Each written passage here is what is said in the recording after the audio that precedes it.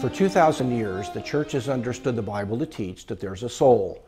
This is what Jesus appears to have taught. It's what Paul appears to have taught. And the idea was that there is a soul that when we die, it leaves the body.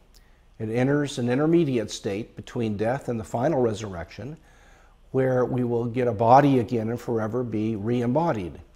Now, this teaching implies that there's more to us than our brains and our bodies, that we are in fact souls that have bodies.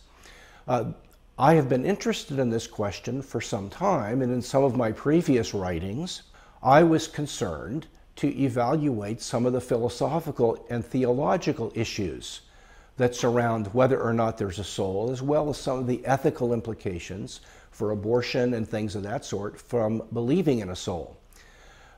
Currently, I've become interested in the implications of contemporary neuroscience for whether or not there is a soul. Now, some people claim that the findings of neuroscience in the last 10, 15, 20 years have made it less and less plausible to believe that we are anything more than our brains. And the idea here is that consciousness is generated by the brain and that consciousness actually resides in the brain.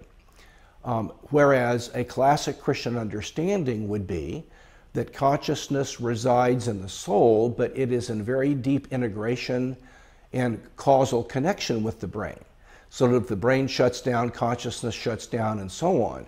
These questions are at the very root of Christianity's interfacing with culture.